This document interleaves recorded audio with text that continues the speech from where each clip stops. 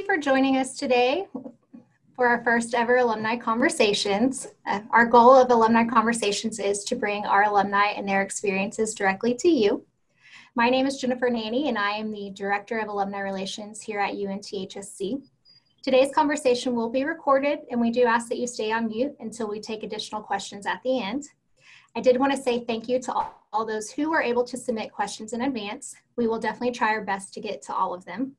We also have Hannah Gambrell, our Alumni Relations Manager. She is monitoring the chat, so if you have questions throughout the conversation, please feel free to share them there, and we will try to also address those at the end. Joining us today for today's conversation is Dr. Ryan O'Neill. He is TCOM Class of 2008 Alumnus, and he is an emergency medicine physician based in New York. Welcome, Dr. O'Neill.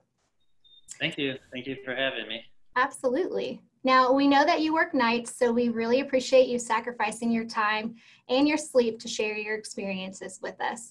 But to go ahead and get started, please tell us a little bit about yourself, your current role, and what ultimately led you to choose emergency medicine over the other specialties you were considering. Okay. Yeah, so I'm originally from San Antonio, Texas. So I grew up in Texas and went to Texas A&M for undergrad, and then obviously TCOM, graduated 2008.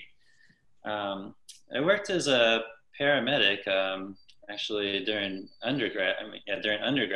And that's one thing that sparked my interest in emergency medicine. And then it kind of just went on from there. I was inspired by my older sister, who went into EMS and then nursing prior to that. And then just throughout my rotations in med school, I was interested in a little bit of everything. So I like certain aspects of every specialty, like OB, orthopedics, anesthesia, and then I kind of just went from there. I basically liked seeing everything, so that's why I went into emergency medicine, because you do see everything and get to experience a little bit of everything. I did my residency. Actually, I was in the Air Force, so I did Air Force scholarship. So my first year, I ended up doing an internship in Bethlehem, Pennsylvania. It was an internal medicine internship. And then after that, we applied to get the spot in the military, and I got a civilian spot. So I went to Allegheny General Hospital in Pittsburgh and did a 3-year residency there. And then did 4 years of time at Nellis Air Force Base in Las Vegas. Got deployed once. And then when I was in Las Vegas, that's where I met my wife, and she's from New York. So that's how I ended up on Long Island. And I've been working at Huntington Hospital, which is part of the big Northwell Hospital Group. It's the biggest hospital system on Long Island since July 2016. And of course, I have been here in the busiest, the epicenter of this outbreak. Yeah. It's quite busy here on Long Island, just like it is in the city. I can imagine. Thank you so much for your service. And I'm going to actually ask you to put yourself back in the mindset of a student for a moment. If you could go back to TCOM, what advice would you give yourself? Okay, so that's like way back.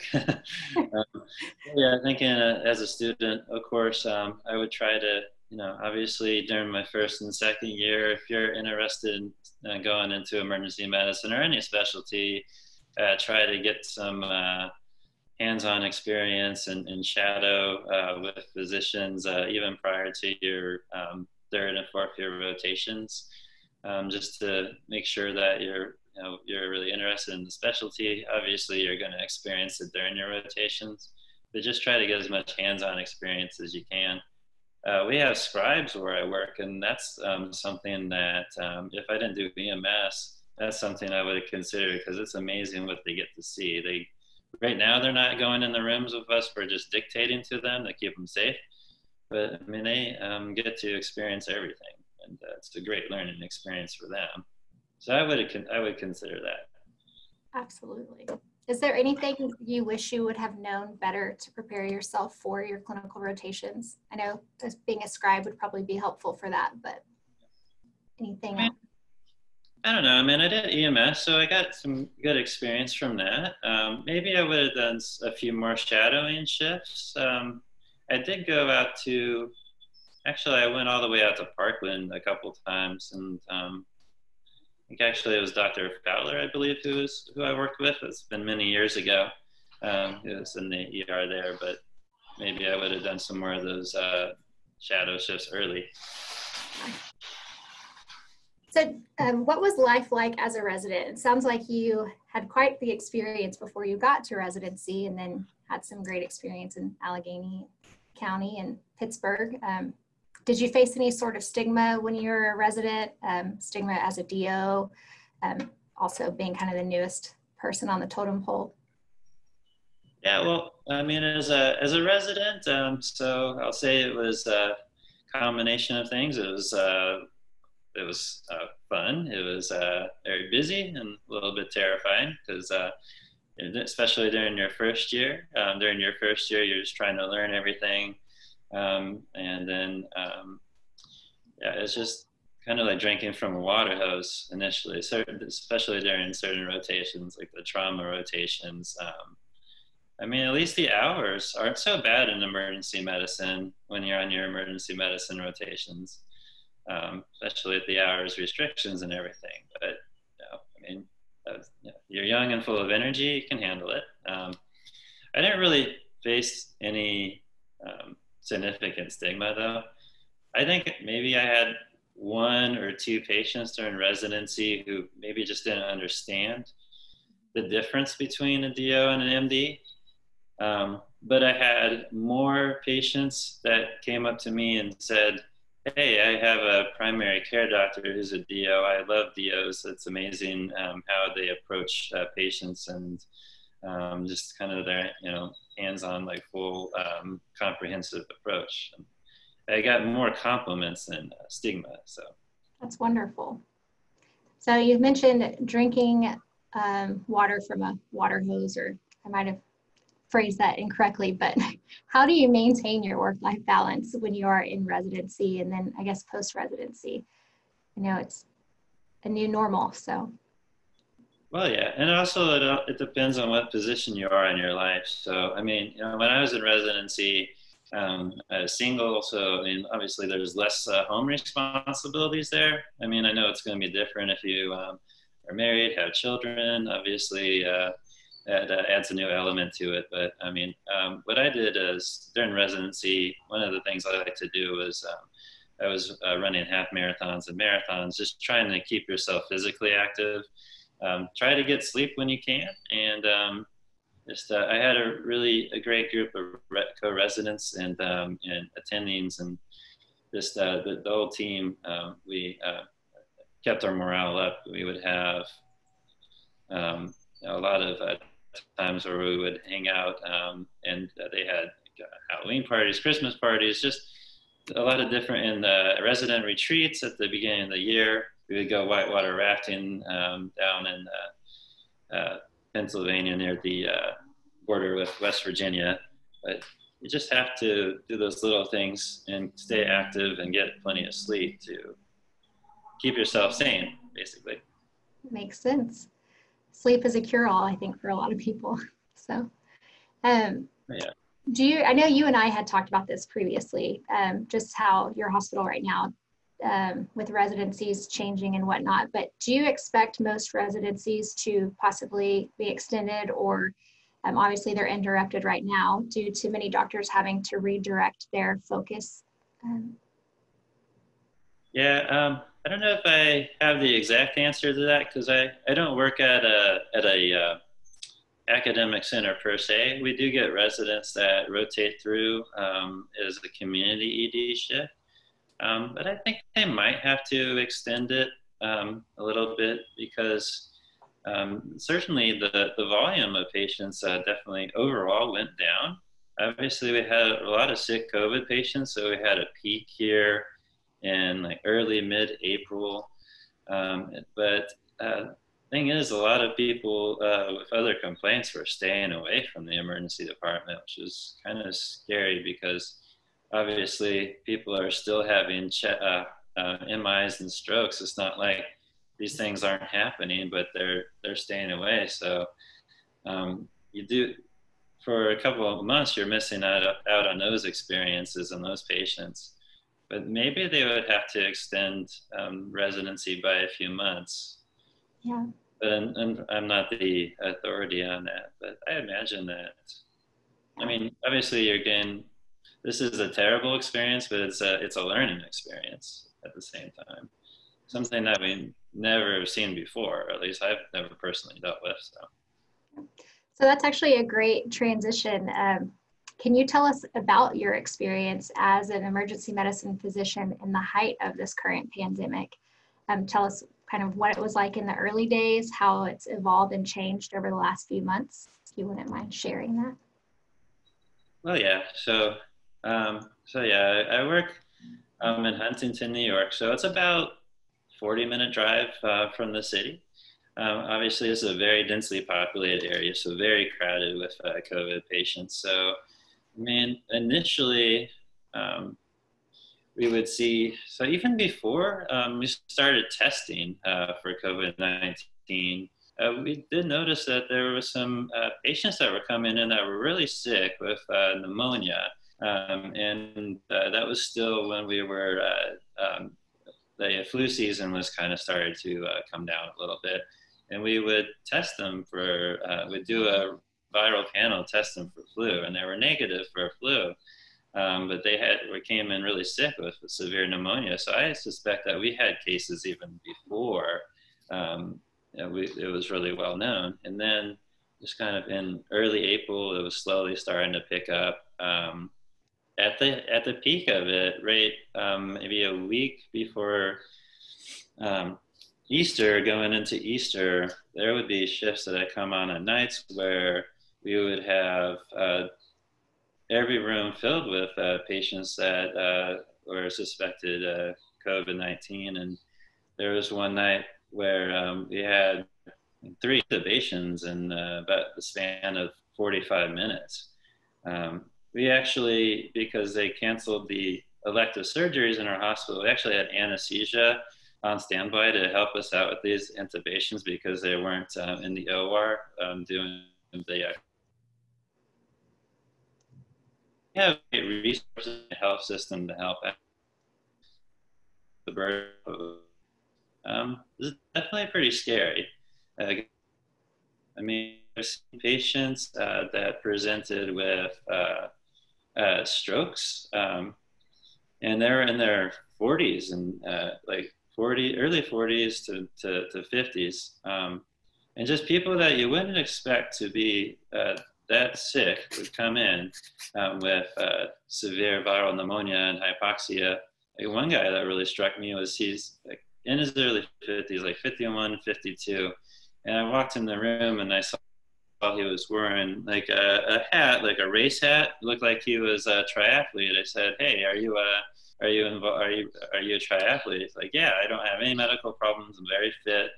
The first thing he noticed a few days ago was that he just couldn't run or even walk without getting tired, and it progressed very quickly to the point where he was, on a nasal cannula, sat in the low 80s and in distress, and we put him on a non-regriever and admitted him.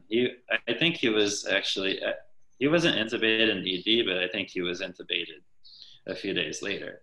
Wow. And then people in their 40s, like young people, most of them with comorbidities like hypertension or diabetes, but some people that hadn't seen a doctor in years and may have had some underlying issues that they didn't know about.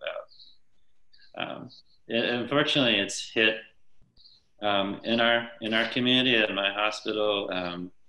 It's basically hit the Latino community a lot harder. So we have in our area, Latino communities, people from like El Salvador, Honduras, mostly like Central South America. But it's definitely hit them a lot harder. But and now it's tapering off. We're having less COVID patients. Our admitted patients, we've actually discharged over 700 patients with COVID at my hospital. So that's pretty impressive. We have a board when we walk into work every day, that updates the people that were discharged. So that's inspiring to see how many people have left. Absolutely. Yeah, that have been successfully discharged. Some of them have come back, but most of them have.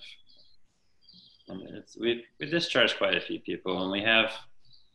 At one point, we had 50 people on ventilators in the hospital. Now I think we are at like 13 people on ventilators. But yeah, the people are sick for a long time. They're on ventilators for weeks. Like could be on the ventilator for up to a month. And dialysis. We don't do ECMO at my hospital, but one of our sister hospitals, North Shore, and I think at Long Island Jewish, they do ECMO. So we have people on ECMO and stuff.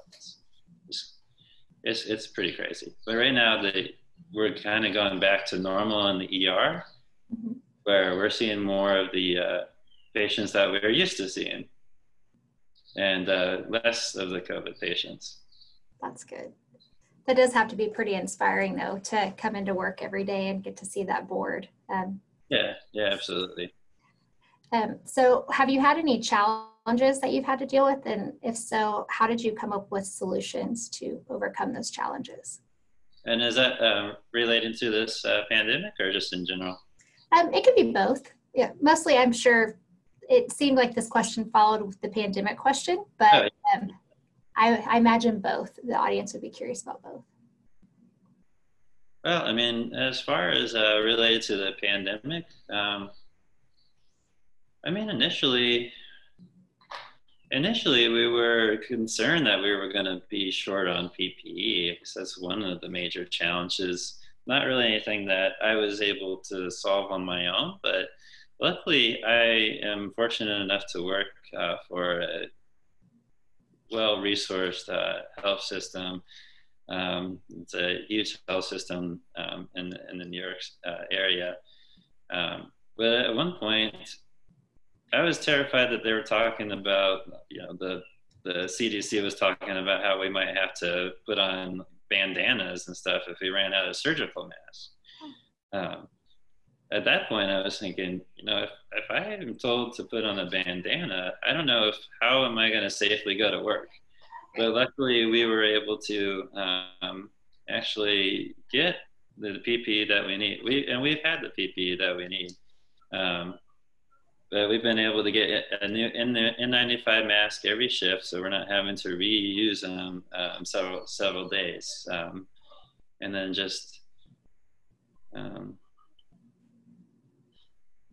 just the challenges also are, kind of stress related to everything that's going on. Everybody is experiencing that across the country in one way or the other. But my hospital has given us resources and support groups, and the community's been very supportive as well too. Had a lot of praise from the community, people sending us food and gifts and all kinds of stuff. That's which awesome. Is very helpful on night shift. I bet it is. Not even having to worry about a meal, I'm sure, is one saving grace. That was actually my next question, which you answered. So thank you for that. We've heard a lot of people struggling, and it's good to know that your hospital is providing resources to all of you as you deal with everything. So how do you see the pandemic impacting the future of healthcare? I know you mentioned PPE and you have that. You're lucky that at your hospital you have that, but I know there are some others in the nation that are not experiencing the same thing. Also, we've heard a lot about telehealth and then patient contact. How do you see that kind of evolving the next few months and few years? Well, yeah, I mean, I think especially in certain specialties, I think telehealth will probably play a larger role. And I'm not sure if that's going to remain permanent once if there is a reliable vaccine and we're able to obtain the herd immunity that we need. Obviously, though, this is kind of shown that this is concerning because this could happen again. I mean, we have to be prepared for the next pandemic that may occur. So I assume that the policies will definitely change on at least where I'm at, and wearing PPE even on a regular shift. Maybe not an N95 every time we go to work, but probably at least a surgical mask. And hopefully this will prompt all health systems to get the supplies that they need and have them on stock. As far as, I mean, emergency medicine, obviously there's not really any option to stay away from the office, so to speak. But we are doing callbacks, and we're actually doing some telehealth on patients. So we have a system set up to where if we see a patient that may not be able to get into won't be able to get into their physician for the next few months to follow up. Say if we drain an abscess or something, or do something that would be that we could follow up on, we set them up in the system, and then we're going to set up a shift for one of our providers to call them back and do a video chat with them. So we are setting up our own telehealth follow-up. That's awesome.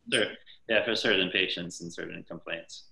Absolutely. I think that's great. If you get a cardiologist, and they need to speak to follow up with a cardiologist. But yeah, no, I think that's wonderful. I think patients would probably really appreciate that too. So, so kind of, we're seeing the U.S. is slowly starting to open back up, but we've seen a lot of conflicting advice and opinions in the media as to whether or not it's safe. From your standpoint, for someone that is trying to sift through all of the information, what recommendations or advice would you give them? Oh, well, yeah, I mean, this is so hard to say. I mean, I know every state and every region is experiencing this differently. You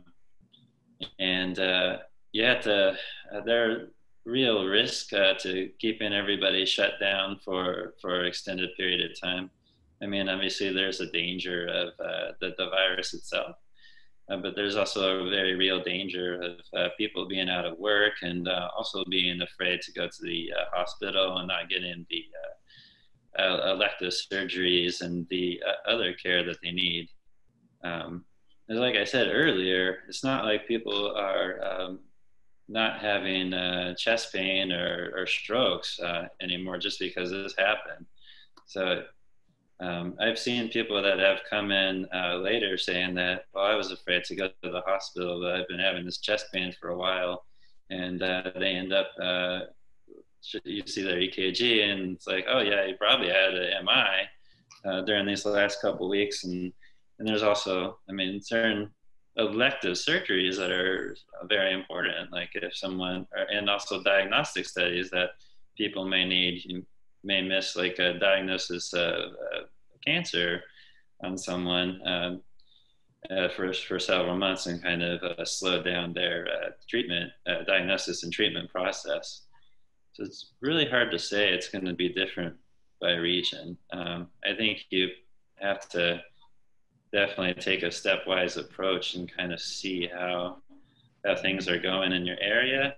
And I would definitely support, obviously, I definitely support social distancing, and I think people wearing face coverings is a good idea, just because, like they say, it's not really so much to protect yourself, but it's if you are infected, it definitely does help keep you from infecting others. So if everybody wears a mask when they're going into enclosed spaces, especially, then that will certainly help.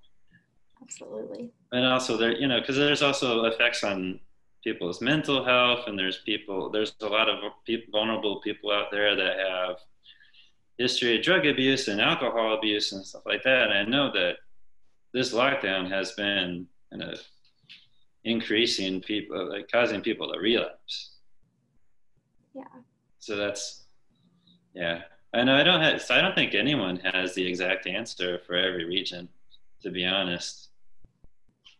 But I think it's great advice, though, to right, just trying to figure it out as we go. Absolutely. We're still learning. Yeah. And I imagine it will continue to evolve the more we find out about the research and when the vaccine becomes available and all of that. So, yeah. Switching gears a little bit, it could be applicable to everything you've experienced with the pandemic, but have you ever had a situation, a patient or a colleague that has had a positive impact on you throughout your medical experience? And if so, how? Oh, yeah. I don't know if it's just one particular patient. Obviously, all my colleagues that I'm working with right now are definitely having a positive impact on me. I mean, everybody's been very strong and inspiring during this whole situation, just in general. That's what I love about emergency medicine, is that it's a real team approach, and that you work well with everybody in the team, from the housekeeping staff to the techs to the nurses and to the other physicians, and you get to work with every specialty. But I think in general, some of my pediatric experiences in the emergency department were very inspiring. I mean, some of them were quite frightening, but it's amazing when you're able to like resuscitate a newborn. As it goes from a super scary situation to an inspiring situation when you get to resuscitate a newborn. And then obviously we have to transfer them out of our hospital, so I don't get to see them once they're transferred out. But I had one that was like 4 days old that ended up having seizures and had to intubate, and they ended up really they were hypoglycemic. And we ended up transferring them out, and I saw them later, and I saw their parents later, and one of them works for the EMS actually in my health system. Mm-hmm. And they had thanked me about what we did with their newborn and how we helped them out. I think the pediatric cases always stand out, though. Absolutely. The thing with kids in the emergency department is most of the time they're very well, and they're just kind of coming in for something like a fever and they have a cold. But when they're really sick, it's definitely get your adrenaline up, and it's terrifying and rewarding at the same time. Absolutely. Well, and I'm sure by doing that, you've had a profound impact on those individuals' lives that they will always remember. So I can imagine how that would have a positive impact on you. So. Oh, absolutely. So, well, at this time, we now have asked all the questions that we have. So if anyone in the audience has a question, you can feel free to unmute yourself and ask Dr. O'Neill directly, or you can type it in the chat feature and Hannah will read that out.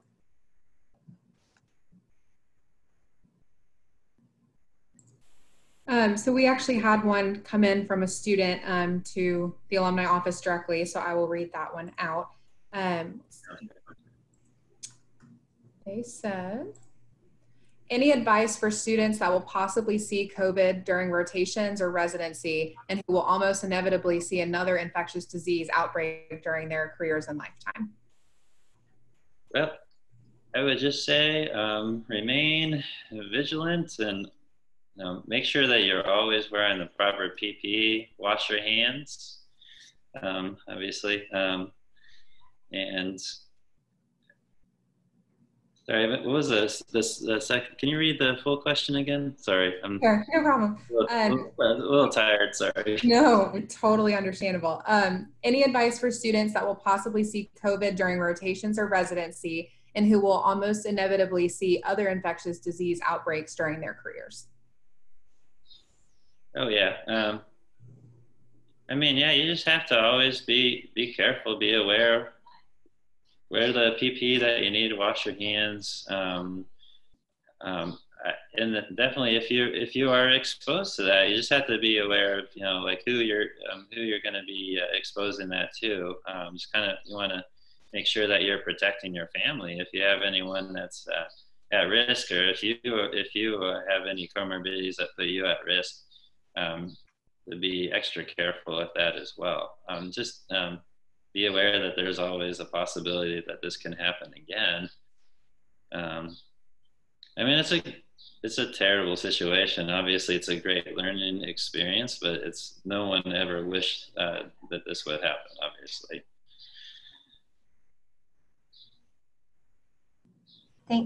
Thank you for question. that, definitely. We had one come in from someone that's listening, Kendrick. Have you had the opportunity to implement OMM into your practice? How has the treatment and management of COVID-19 changed over the past few months? As far as in general, yeah, in emergency medicine, I have implemented OMM mostly for kind of diagnostic purposes, physical exam. I've done some soft tissue, kind of muscle energy treatments. I mean, it's not as, I'm not using it as much as I would if I was doing more of like a family medicine type of practice, working in an office, just because, well, there are some liabilities involved. I'm doing certain techniques and just time constraints, but it definitely seems to help me with my approach to the patient and the physical exam in general, because obviously one of the most common complaints that you see is back pain, neck pain, just like a lot of musculoskeletal complaints. So it definitely helps out with that. Yes, thank you, Kendrick, for sending in that question. I had one more that came in to the alumni inbox from a student. You've talked a lot about your experience dealing with the pandemic and kind of what you've had to go through maybe professionally, but they wanted to know, what lessons did you learn while working through New York's COVID crisis, either personally or professionally, or more on a personal level?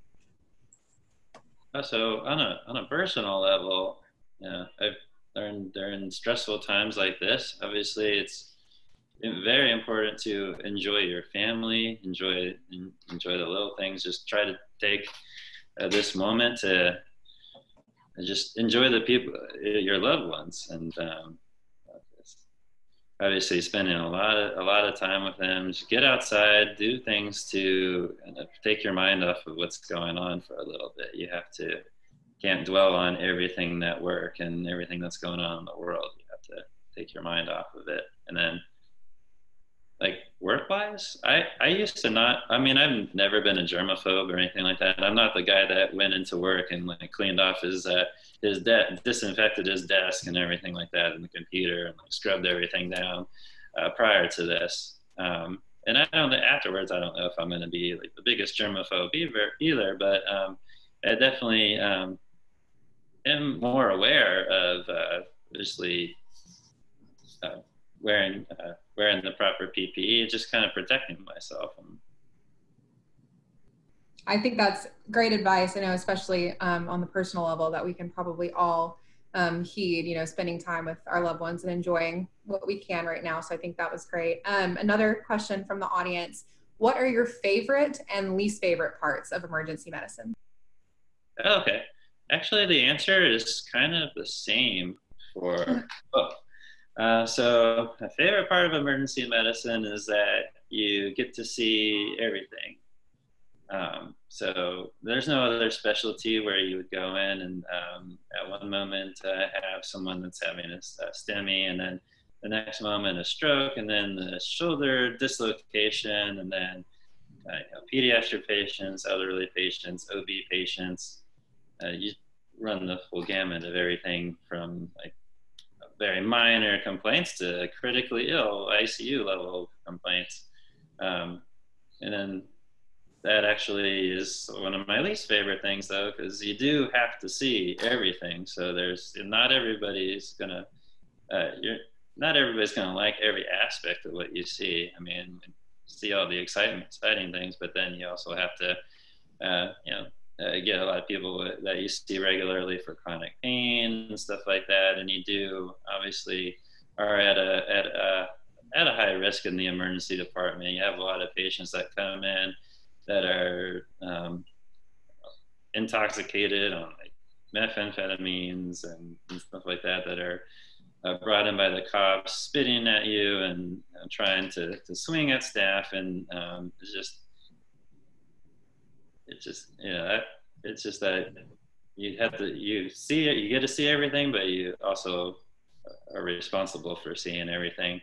And then I would say another thing about emergency medicine that I really love is the camaraderie with everybody that I work with. Like I said earlier, it's a true team approach. there's no other specialty in medicine, I think, where you're going to work with everybody as a team like that. And then lifestyle wise, I think it's great that you're working shifts and you have a lot of options in emergency medicine. So if you want to work in a big academic center and work with residents, then great. If not, you can work in a small community hospital. When I was in the Air Force, I did moonlighting at this place that did 24-hour shifts. And it was like a 9-bed ER in a small town outside of Las Vegas. So it was very rural. So you have quite a variety. On top of that, though, so you don't have to work call and you work shifts, but you will have to work nights and weekends and holidays, though. So you'll have to work Christmas sometimes and Thanksgiving. And so for lifestyle, it's good and bad. Well, good. But I definitely wouldn't choose any other. Good. Well, thank you for sharing those. Jill from the audience wants to know, she's curious about your thoughts on the reliability of the antibody testing.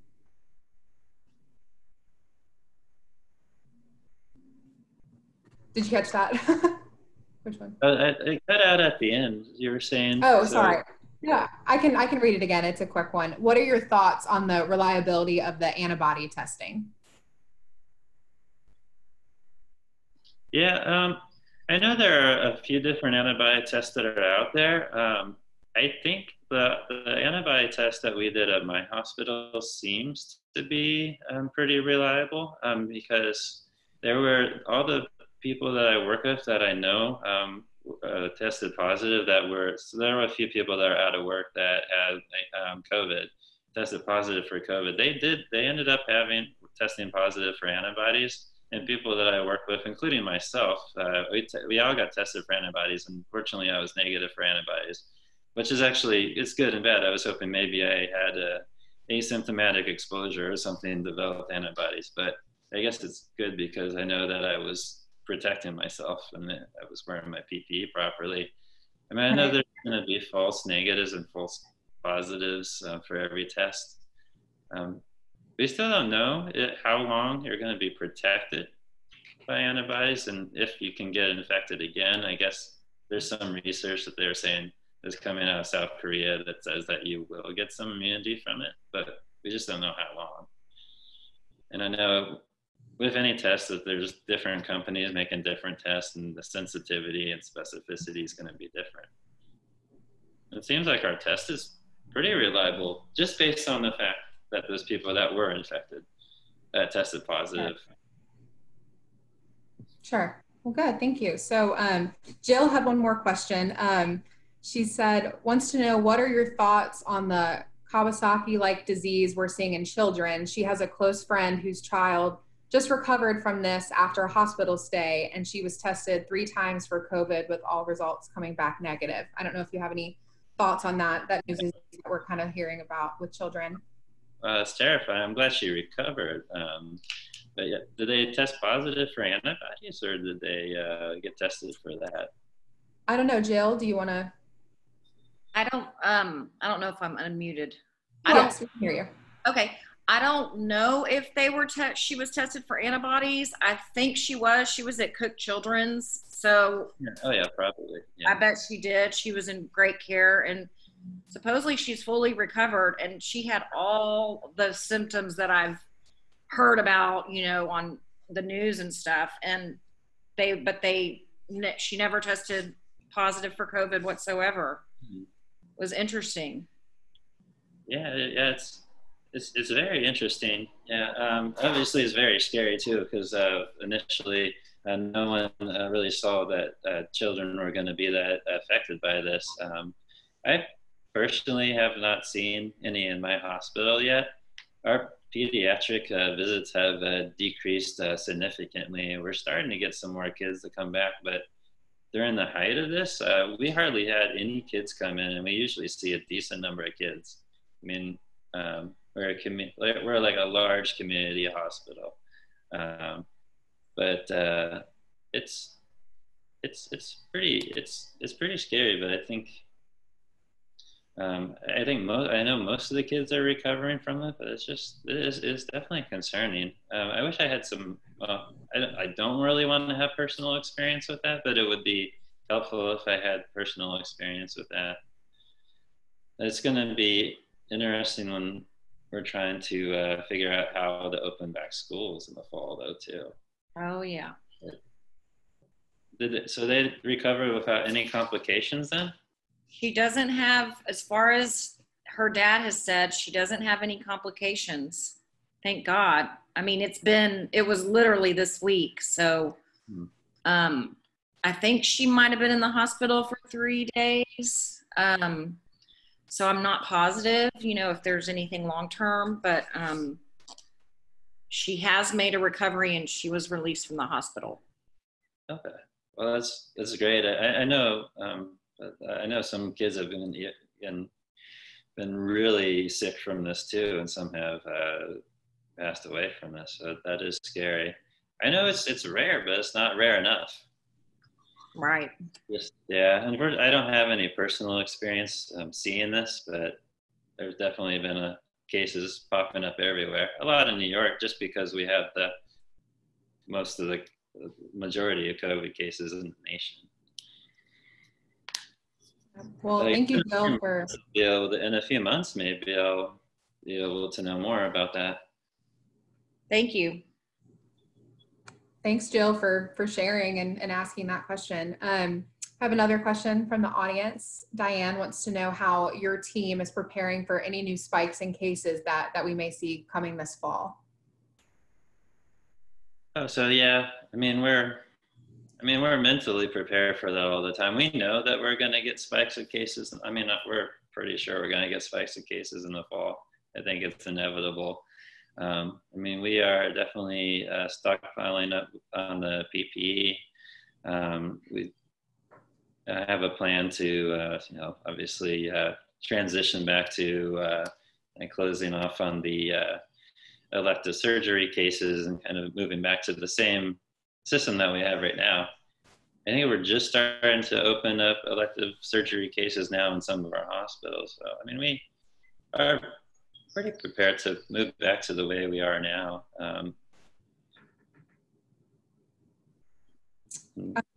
Since we have so much experience with this, we're definitely ready for this to happen again. Hopefully it's not. Hopefully it's not as bad as they say it's going to be. But I apologize in advance if I pronounce anything in this next question wrong. But question came in. We see a lot of different things regarding the use of hydroxychloroquine used anecdotally. Have you or your colleagues used it at your hospital? What are your thoughts on this or other COVID management strategies? Okay, so we initially started using that at our hospital. It was part of a clinical trial that we were doing, but we actually stopped using it because we weren't seeing any benefit from it. It was pretty much all admitted patients. We didn't prescribe any to people that were discharged from the hospital. But not all of them were vented patients or ICU level patients. But it does have a lot of side effects, though. Cardiac side effects. It can lead to torsades, which can lead to cardiac arrest. Very serious stuff. And one thing that struck me is that I had a patient that came in April, early April, that has a history of lupus and rheumatoid arthritis, and she was on hydroxychloroquine for years for those conditions, and she wasn't able to get her medication because people were buying this or asking their physicians to prescribe it. So I don't know. I don't really have anything really positive to say about hydroxychloroquine, to be honest, just because the people that need the medication weren't able to get it, and it's not really proven to provide any benefit. We've been using at one of our hospitals in the system, we've been using the remdesivir, and that seems to have some promise. There's just not enough patients that have been on it. The studies, we haven't had time the studies yet, but it kind of makes more sense because it's a antiviral medication instead of an anti-malarial medication. So it makes sense that it that will work better. Obviously, every medication has side effects, but I mean, there's just no silver bullet. There's no magic bullet for this disease. A lot of it's just kind of supportive care, and we're learning how different patients are affected differently, and you know, even like even on the ventilator, some are responding differently to the ventilator. Yeah. Well, I think that is all of the questions we had. So thank you to everyone that submitted questions, and thank you, Dr. O'Neill, for answering. So I'm going to turn it back over to Jennifer. Thank you. Yes, thank you so much for taking time to meet with us today. Do you have any kind of parting words of advice for our students and those who have just graduated as they continue on in their journey? Oh, I was just going to say, well, thank you for having me. Best of luck to you guys. Enjoy med school, enjoy residency. It's one of the greatest times of your life, I think, to be honest. Yeah, I really enjoyed it. So, and just stay positive. And absolutely. Staying positive is great advice. Well, if anyone has additional questions, now's the time to ask. If not, then thank you so much again, Dr. O'Neill, for your time today and for your advice and just sharing your experiences. We definitely appreciate it. We hope that you have enjoyed this alumni conversation. If you have, great. We hope that you'll join us again in the future. Thank you so much again, and we hope that you have a wonderful day. Thank you. Thank you.